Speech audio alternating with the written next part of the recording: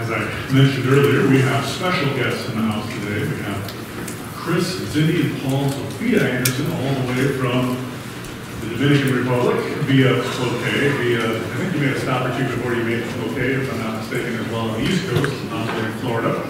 And they'll tell you all about their stuff. I'll just give you a quick background with them because my family, particularly my wife, we've known them for a very long time.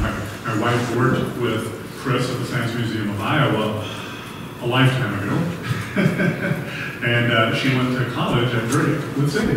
And so she's known them for a very long time. I didn't, of course, get to know them until I got to know my wife, but I've known Chris and Cindy now for 16, 17 years, something in that neighborhood. And we supported them in our last church, and it was really cool because I didn't know this way back when I got to know them. Cindy kind of grew up in some New Prague, southern Minnesota. Chris was in the Cloquet area. So it was convenient when we were in Waseca, because, they weren't too far away from one of their stomping grounds. Then we moved to Aitkin. Well, it's kind of convenient again, because Chris is from Cloquet, so it works out. Anywhere else you guys live that we need to move to that we should go? Yeah, we'll move to the DR. That might be a little while yet, however. But not a bad place to live. They have a tremendous compound. A wonderful place. Their facility is incredible. We left December 28th, right before COVID hit in March. And so we were there from December 28th until January 4th, I think, was when we came back. That was our service window. We went to the DR. Our primary task was we built some benches. Time Ministries, at least in the DR specifically, they build churches on site. They're modular buildings. And so the local church will have a spot. They do the foundation with cinder blocks, and all that prep work gets done ahead of time. And then they come in with literally a church on a truck, and they build this church. And they give the church away for free. These are often churches who can never afford a facility of their own. So people like you and me in churches like ours support that work, and we go, there's a fee for it, and our church sends money to support that. And so these churches, and they can tell you how many, but it's in the many hundreds now that they've done, both in the DR and some in Haiti as well. And they go out and they build these churches in conjunction with the people who are there serving. And they put up these church buildings, but that's all there is a building. And then they need somebody to help fill that. And that's where we came in our work. We built some benches. And we got to bring those benches out, and in fact, just this last week, I think it might be coincidence, maybe it was intentional, they posted a video on the Time Facebook page of the church with the pastor where we brought our specific benches to. And we got to see how the ministry is moving along. Now, a couple of years later, since we've been a year, 18 months, 19 months, whatever it's been, 21 months, I guess. So that was really cool. And it's a neat chance for us to have Chris and Cindy in. We're excited because, as I mentioned earlier, we're bringing them on and supporting missionaries. And so we will be directly supporting them in the church for the years to come. And that's a wonderful thing. And we look forward to a long-lasting partnership with them. As many of you know, many of our ministries that we've supported for a very, very long time. And so those opportunities don't come that frequently. So it was really cool that it just timed out perfectly that they were about to come and we were about to take them on to have them be able to come and share with us once again. They're always interesting, always wonderful to hear from. So with that, I'm going to invite Chris and Cindy up. We got mics here for each one of you. You can pick whichever one you want, the two of you. And I'm going to get out of the way. And as I said, we have lunch after church, and you can visit with them in the lobby as well. So with that, thank you for coming. Good to see you. Good to see you. Paul? Good to see you. You can also call Paul Paolo. That's okay. It's acceptable. Okay? Yes, well, as Chris mentioned, we are the Anderson family. My name is Chris, and this is my wife, Cindy. And we also have... My name is Paul. And how old are you? 8 1/2. I'm gonna be 9 in January 5th. Just so you know. And this is? I'm Sophia. And how old are you? I'm 5 1/2. All right. And when is your birthday? Do you remember?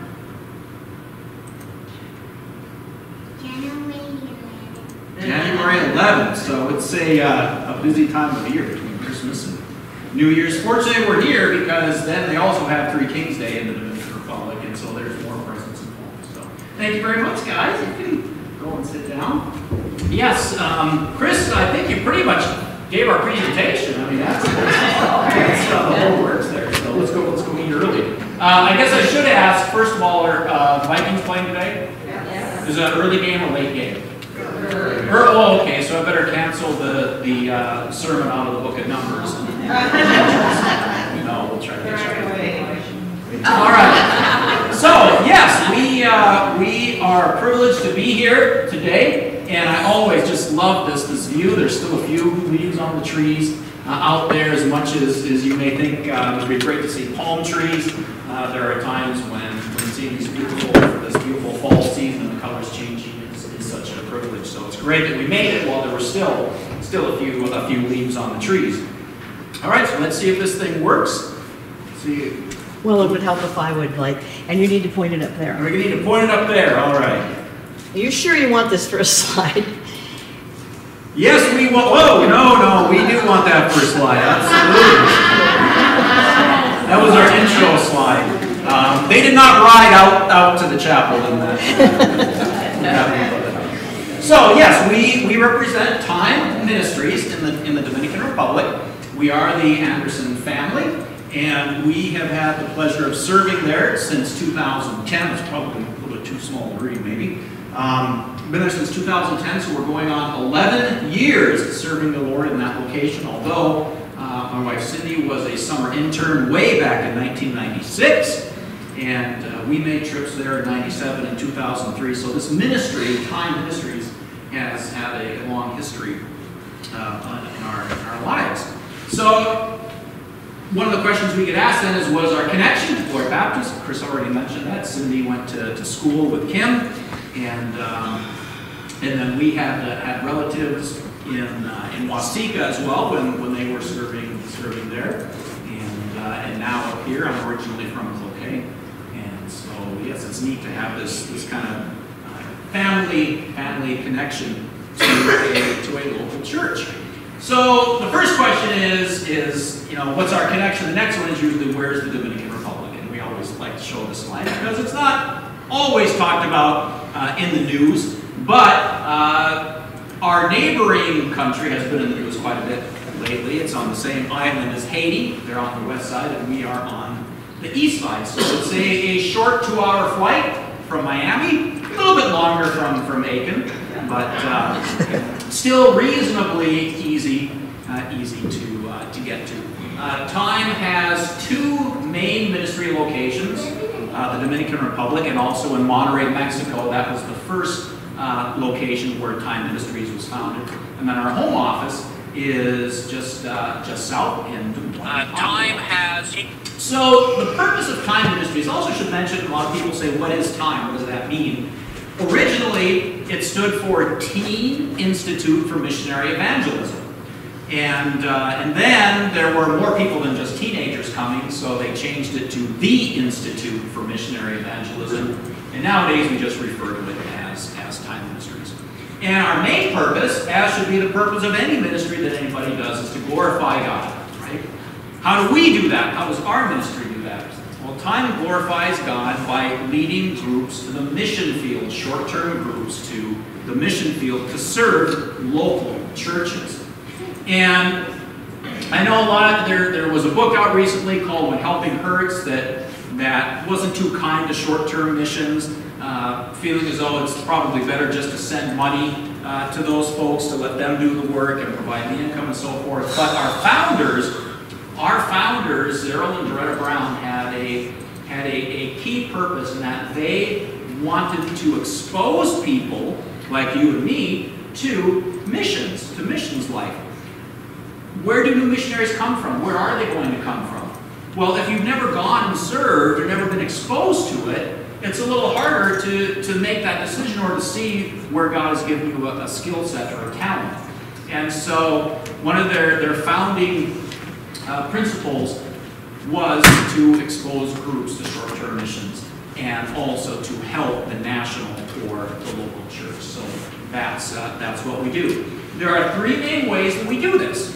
We do this through construction, and as Pastor Chris mentioned, one of our primary projects is the building of chapels, small churches for pastors that are just getting started.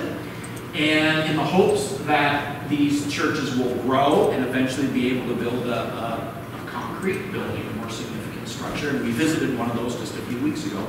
Also, benches are a construction project that people do. And again, our founders, they wanted projects that anybody could participate in. And so, as the group that came down from Glory Baptist, you guys were not all contractors, and you certainly were able to make those benches. The chapels are the same way. So it's a ministry that anybody can participate in, no matter what experience you have. And if construction is not your thing, the second thing that we do is evangelistic outreach. Primarily, we are there to share the gospel and help those pastors in their community share the gospel. And so we have a lot of different evangelistic outreach tools, whether it's VBS programs, just like you might have here during the summer. We have a sports ministry program. We have women's ministry. We've done medical clinics and eyeglass clinics. But through all of those, we are sharing the gospel of Jesus Christ and helping those pastors who, again, may not have the resources to do that on their own. And then the third component of our ministry is discipleship. And normally, you guys as a group coming down don't get to see that. But if you come several times, you will see the results of that discipleship, because we have a number of volunteers that serve with us, college students during the summertime, volunteers, local Dominican volunteers, and we are working with them and discipling them to become missionaries as well. This photo is a couple of years old, but 3 of those folks, well, all 4 of them now are full-time missionaries with Time. There were 2 Americans, 2 Dominicans, and 3 of those individuals are married as well, and their spouses are interested in being full-time missionaries with Time too. So discipleship takes a little bit longer, but it's how we grow and how the mission continues. This is our DR team. Our founder, Doretta Brown, is still with us at 98 years old. She serves a little less actively than she did, but she came down a couple of times during this past year. Last we heard, she was baking peach pies, so she is up and at 'em. And although she has said she's ready to go home, she's ready to join her husband in eternity, but she is still such a blessing to us and such a legacy and such a wealth of information and guidance and wisdom as we continue our ministry. All right, so today what we'd like to talk a little bit about is the loaves and the fishes.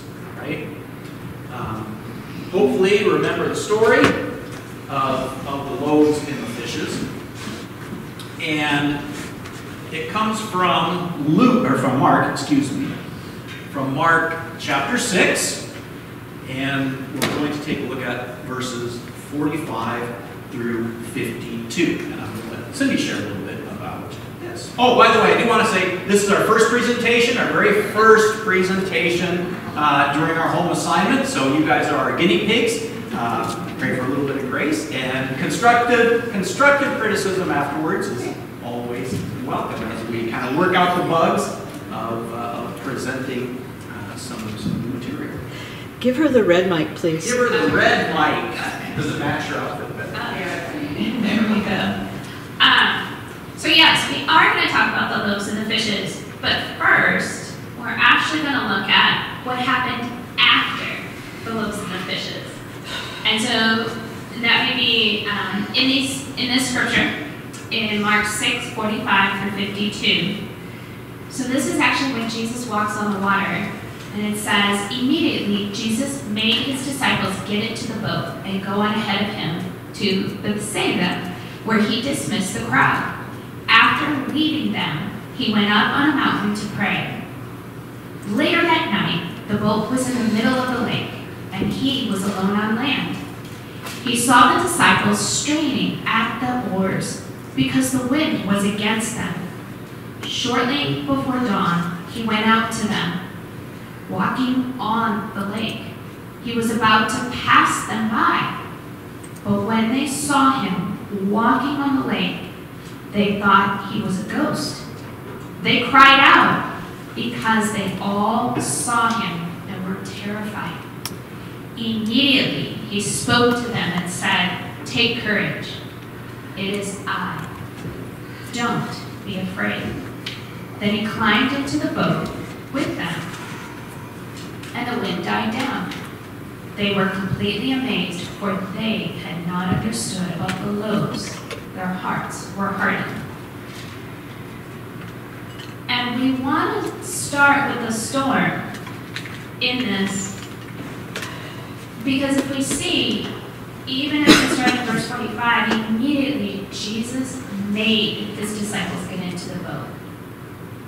He knew what was about to happen. And we knew, as we were getting you guys, the glory group, onto the airplane, God knew what was about to happen. He knew COVID was coming. It was already in China, really. It was already in East Asia. So God knew what was about to happen. And just as they were getting on the plane, as a family, we were about to move. As you saw those pictures of 3 of the missionaries, well, actually 4 of them, all of them were coming onto the field. And the apartment that we lived in the Time Center, was made for new missionaries. Well, in the first 10 years, there hadn't been any new missionaries at all. And so even the board had to kind of remind us and go, don't you guys remember that apartment was for the new missionaries? Yeah, you're right. And we've got 4 new missionaries coming onto the field, and 2 being American, and 2 being Dominican. We needed to work out some housing situations for them. So we were in the process of moving. So we were packing up our stuff, and those of you that maybe have lived in a home for an extended period of time, your children grew up there. I remember, putting Paul and Sophie to bed there. It was a little hard. We'd lived there for 10 years. And so it was us troubling storm, even internally, as we began to pack and go through things. And so at the end of February, we moved, and so just in that time, we're trying to get a dining room table, trying to get their bedroom set up, trying to get situated, and then March 18th hits. School's canceled. We are all in quarantine. Now, to draw a little bit of a picture of Dominican quarantine, a state of emergency was declared. You could only be out from 5 a.m. in the morning till 5 a.m. or 5 p.m. And that was it. You had to be off the streets by 5 p.m. unless you had a authorization that you were police or you were medical officials, or you had something to do with selling food or working in a grocery store, or you had to have a special permission. So that meant virtual schooling. It was not as, the school definitely in the second year did a lot better and invested quite a bit in virtual schooling. But it was a little rough, lots of tears. But our kids were both very resilient. It was finding new ways for them to play. We couldn't take them out. Kids were not allowed to go anywhere. They weren't allowed to go to the stores or go out in public. So the place where our apartment was also new. They were building, so they had these huge sand piles. So we remember almost every afternoon about 5 o'clock, just to get outside of the house, we would go to the sand piles and play. But also the storm being, there were pastors without chapels. March, we were supposed to have over 80 people in our ministry just in March of 2020 alone. All of that was canceled. And this foundation you see laid dormant as of March 2020. Next slide. And so what we want to focus on today, and that is why we want to focus on the loaves and the fishes, is if we look at these verses 51 through 52, immediately he spoke to them. And he says, "Take courage, it is I. Don't be afraid." Then Jesus climbs into the boat with them, and the wind died down. They were completely amazed, for they had not understood about the loaves. Their hearts were hardened. And so we wonder why. How could the disciples have forgotten about the loaves and the fishes? And I'm going to have Chris share on this, because these disciples had just seen an incredible miracle, being the loaves and the fishes. And the same for us. We had seen God provide an apartment. We had seen him continue to supply our need. We got everything we needed for that apartment and to live comfortably. And we began to wonder what our hearts hardened. But I think we can learn from the disciples and what they saw and what happened in that story of the loaves and the fishes. So if we read in Mark chapter 6, starting in verse 34, it says, "He went ashore, and he saw a great crowd, and he had compassion on them, because they were like sheep without a shepherd, and he began to teach them many things. When it grew late, his disciples came to him and said, 'This is a desolate place, and the hour is now late. Send them away to go into the surrounding countryside and villages to buy themselves something to eat.' But he answered them, 'You give them something to eat.' And they said to him, 'Shall we go and buy 200 denarii worth of bread and give it to them to eat?' And he said to them, 'How many loaves do you have? Go and see.' And when they had found out, they said, 5, and 2 fish. Then he commanded them all to sit down in groups on green grass. They sat down in groups by hundreds and fifties. And taking the 5 loaves and 2 fish, he looked up to heaven and said a blessing, and broke the loaves and gave them to the disciples to set before the people. And he divided the 2 fish among them all, and they all ate and were satisfied. And they took up the 12 baskets full of broken pieces and fish. And those who ate the loaves were 5,000 men. And the total is actually probably more, over 10,000, including women and children. So very, very interesting, this experience they had. And even at the point where they had said, you know, where are we supposed to get food for these people? We don't have that kind of money. Even at this point, they had forgotten what had just happened before. If you read just before this passage, it was when Jesus sent out the disciples, and he gave them the power to heal people and to cast out demons. And they had even forgotten that, just in this brief period of time. So, why?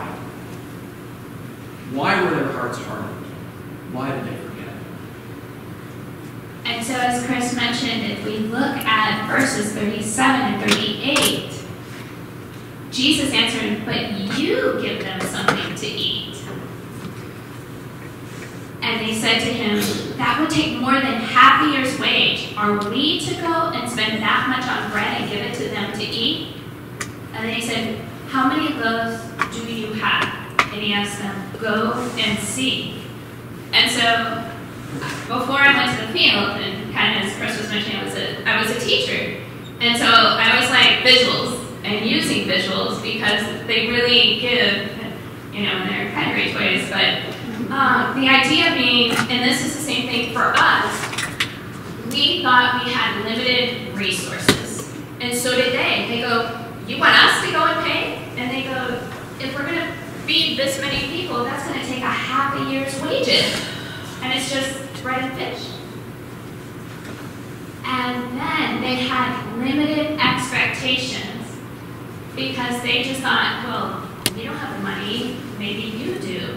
And they thought Jesus also, the hard thing in looking at the Gospels, a key thing for all the disciples is they were looking for a king.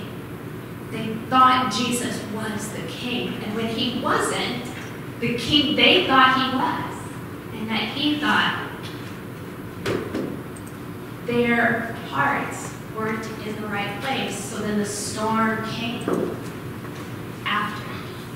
So even looking at the loaves and fishes, we, in the midst of our quarantine, in the middle of what were we going to do, we thought, oh, this will just be 2 weeks, right? We all thought this will just be 2 weeks. Right, exactly. And when it kept going, then our summer groups canceled. And then it became evident it was worldwide. We couldn't travel. We couldn't come to the States. We started thinking of our limited resources, limited expectations, and limited view of God. But then, God met us in the storm. Amen. Amen. Yes, because our ministry traditionally has been dependent on groups and on the teams from the States to come down. They provide the resources. They build the chapels. They do the ministry. Right? Without you, we can't do anything. Right? Or so we thought. That was the box that we put God in. So what happened? New opportunities. We knew that groups were probably not going to come for the foreseeable future.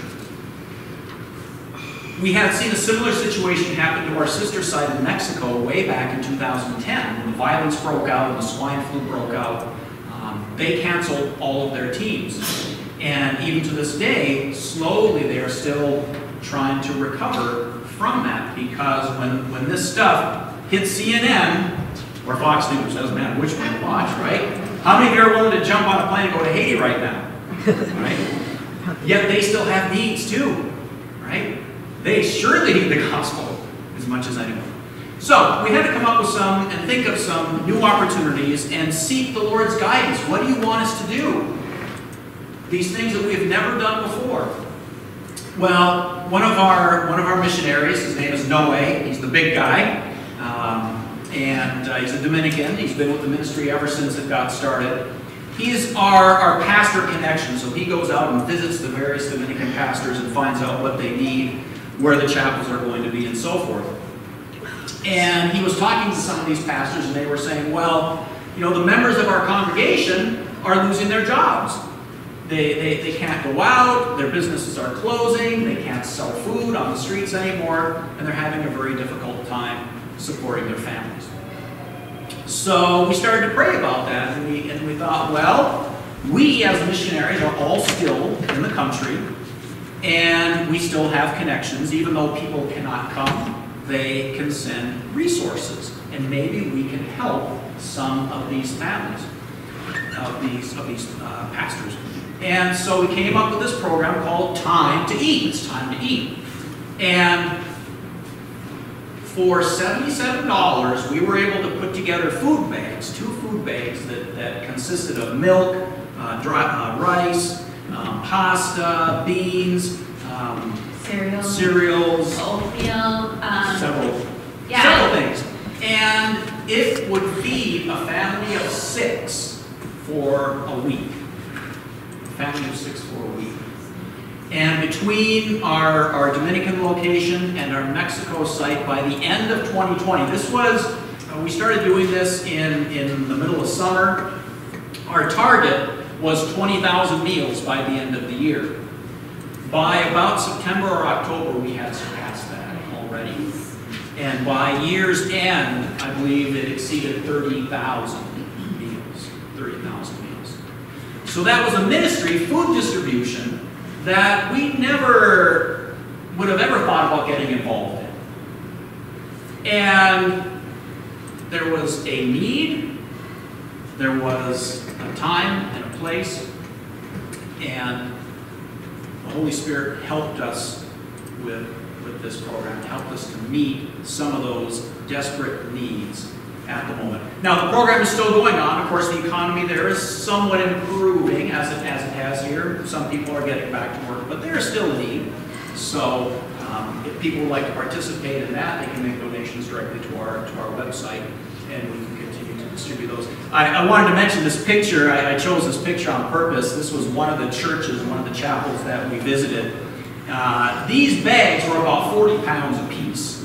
And here she is. She just lifted it up, put it on her head, and off she went down the street. We have some other photos of motorcycles, you know, people on motorcycles with these big bags. So they may do getting them to their home. Another program. We're also hoping to raise more for this, yes, for Time to Eat, because it supports the next ministry, so that we can help national pastors through 100 Stories. So this was another program, another campaign that we started. As Chris had mentioned before, earlier on, the chapels that we have built in the Dominican Republic, we estimate that since 1992, when the ministry started, by God's grace, we've been able to provide over 400 churches for pastors around the island, and about 4 or 5 in Haiti. And many of those churches we never visit again after we build them, especially if they're far away. We don't visit them, so we don't know how they're doing. Have they survived? Are they still serving their community? Is the pastor still there?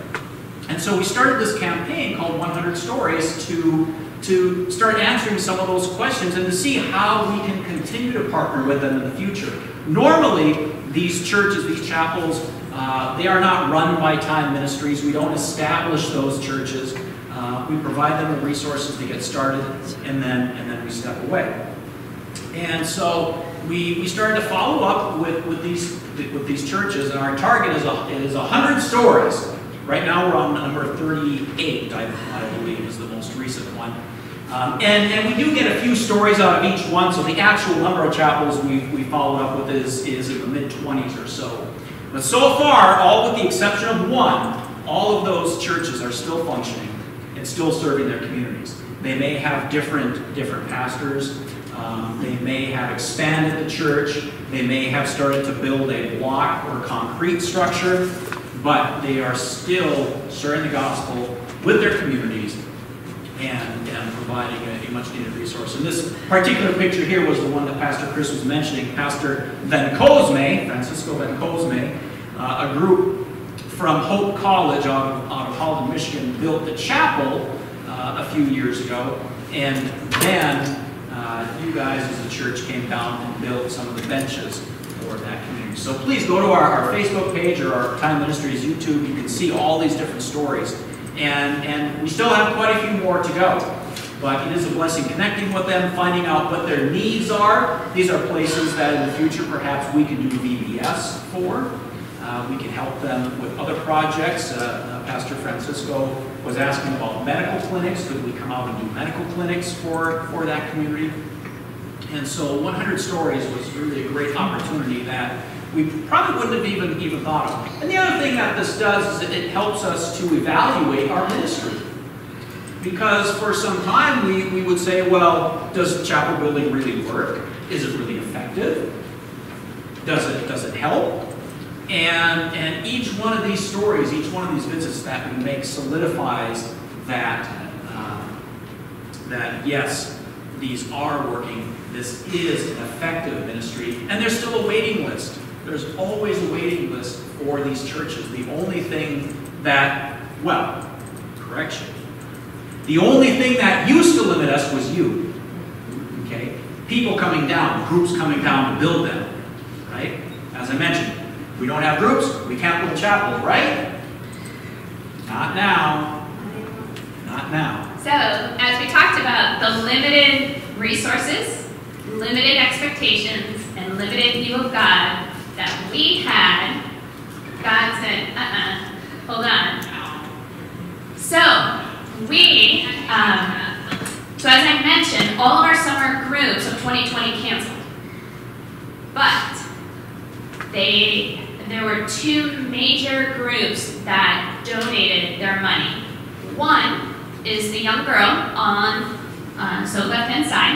of the picture, her name is Hadassah Lewis. She lives in North Carolina. She goes to a church called Southbrook Church. And her passion for Christ and for God has grown immensely as her family has come down at least 3 times, if not 4. And what she asked for us the last time Chris and I visited her was, is there anything I could do for time? Because I have to do a school project for my Christian school, and I would like to help Time Ministries. So we gave her a few ideas and like chapels and benches. We said, well, there's kind of one that's been moving in our hearts, and that is the youth of the Dominican Republic, and to partner with a Christian school. We would love to give a group of Dominican youth from a Christian school, or any Dominican youth, around 15 to 20, a time experience, a week with time. And we thought, well, that's going to be about $3,000 to $5,000. She goes, got it, I'm going to do it. So she did a 5K run. That 5K run was supposed to be March 2020. The 5K run did not happen, but she raised over $2,500 for those students. So that money was sent to Time Ministries for those students. The chapel money from another Christian school out of Florida saved their money, and we shared with them this project, and they said, we want it to go to that. So for 1 year, those funds were guarded and saved with time. So it would be, so 2021. So school year 2020, 2021, Christian school where our children go, invested highly in an online platform, continue to do online schooling, continue to do the same programs. In early of this year, 2021, the counselor for the senior class came to us and said, is there anything our students could do with you? Anything? And we said, well, Absolutely. Sure. Absolutely, yes. And because, yes, typically they would take their group on a mission trip to an orphanage, but because of COVID, that orphanage was closed. That class for that year, maybe if there are any seniors from that period of time, all those fun events were canceled, things like prom and graduation and so forth. And so we said, we're here, we're open, we've got chapels, and graciously 2 different groups have donated their funds. And so you can have a missions experience just like any other group. Now, because of COVID, they did not stay with us overnight. They would go back to their homes each night. But they were able to provide a chapel for a pastor who still had a need. And again, this was a passion of our founders, was that it wasn't Americans coming down and running churches or establishing churches. Their passion was to train up the nationals to do that, because who better than someone in their own language and their own culture to share the love of Jesus Christ with them. And as we talked about earlier, growing the next generation of missionaries, what better than to have Dominicans as missionaries? And so these students all got exposed to missions in their own country. And we're hoping for that to continue. And in fact, throughout the course of the year, there were 3 chapels done like this by local Dominican groups. Even though we couldn't have groups come down from the U.S., in one case, the school that Cindy mentioned, they built the chapel. In another case, another Dominican church raised funds to build a chapel for a church plant they were establishing out in the country. And then in the third case, we had a chapel that again was a vision from our pastors. Remember I mentioned about them having a chapel for a few years and then having a concrete block building. And the idea was to take that chapel then and move it someplace else and give it to another pastor in need. So this chapel that you see in the upper right was a chapel that had been taken down from one location, again, pre-COVID, and we just happened to have all those pieces lying around at our location. And us as a time team, as our time missionaries, went out and built that chapel permanently. So again, changing our ideas of we only do chapels with, and even our president of Time Ministries thought, well, no, only Americans do chapels, only they come down and do the chapels. Well, no, the need is still there. The pastors are still in need, and slowly changing our mindset, unhardening our hearts to what we thought was the plan, softening our hearts, taking God out of that box that we put him in, and seeing how we can continue to do ministry, even though it may not look exactly the same as it did before. And even as we speak, this week, a Dominican church is going to be building a chapel for a group of Americans that had to cancel because of COVID. We were to have a group of 30 this past summer from Oklahoma. And just before they came, 5 people in the group came down with COVID, and then later it spread throughout the group, and so they canceled. And now this Dominican church is going to build it this next week and start building the pieces. And so we are just amazed to go back to remembering the loaves and fishes, that if we do not put God in a box, we don't think of our limited resources, our limited expectations, our limited God, he can use it. And he can use it for amazing ways so that the gospel continues. And what we want to say is thank you. We want to say thank you, Glory. Every single one of you are part of this. Your prayers, your passion, your support is part of our team. So we want to say thank you. We also want to welcome you to our team. That's how we consider you part of our team. We could not be there without you. And so the more we can visit you, the more we can get to know you, that is really a passion and part of our hearts. So welcome to the team, and please help us not to forget the loaves and the fishes. Let's pray. Heavenly Father, we praise you and we thank you so much for this opportunity to gather, first to worship you and to glorify you. And may we do that in all of the things that we do, whether we're students, whether we're teachers, whether we're mothers and fathers and so forth, and family. Help us to take you out of that box that we have put you in. The preconceived ideas we have about what you will do, what you can do. Lord, help us to expect great things, to expect big things, and to not be like the disciples, fearful and afraid. We thank you for this wonderful family here at Glory Baptist. Pray that you would continue to bless each and every one of them. And Lord, if it is a stirring in your heart to come and to serve, as Roy thinks about coming and serving this summer, or this spring, maybe this summer, we'll see what does, but for the spring, Lord, the help and the talents that you have given each and every person here can be used by you in your kingdom.